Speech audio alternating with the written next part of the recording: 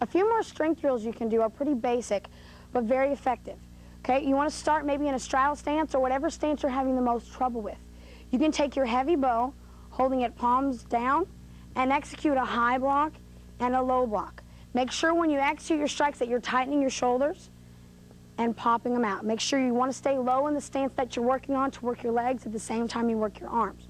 Okay? You can also work up and down in a smooth line with your heavier bow, or maybe even dumbbells. You can take an actual workout weight, execute punches, and the raising to the front and to the side to work the shoulders. Okay? If you want to isolate your forearms a little more to show them off with your uppercuts or your forward strikes, make your spins a little faster, you can take your heavy bow in front of you with your hands fairly closed and roll your wrists up, tightening the forearm muscle. Okay? You want to roll it all the way up and tighten, and then all the way back down to relaxed position. Up and tighten, again with the heavy bow or a dumbbell. Up and tighten. To work the opposite side of the arm, you can take your bow behind your back and roll it up and down and up to strengthen your forearm muscles. Okay? You can also work with your heavy bow, rotating it through to work the shoulder and isolate the arm and kind of build up the strength in your wrist.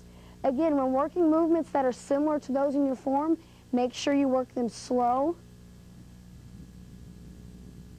That way you don't interfere with the speed of your form. Rolling up and tighten, tighten, and rolling up from the back.